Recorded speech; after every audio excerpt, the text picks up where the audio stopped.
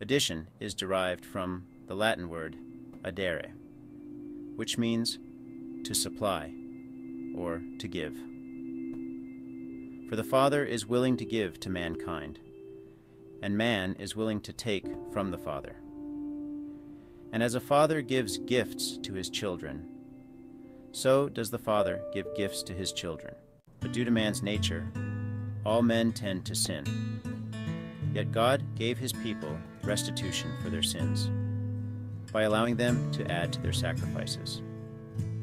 And when they would sin against a holy thing, they could add 1/5 to their offerings. And when a man wrongfully took what was not his, he could add 1/5 to his sacrifice. Leviticus 22. And God generously adds to the promises he has given. For he added to the inheritance of his people, if they carefully observed his command, not to shed innocent blood on the land.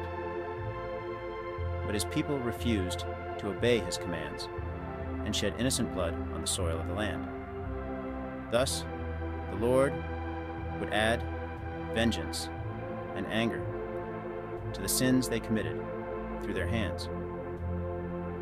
Now behold, you have risen up in your father's place, a brood of sinful men, to add still more to the burning anger of the Lord against Israel.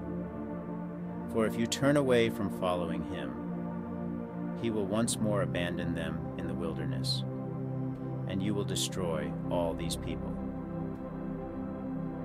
Numbers 32.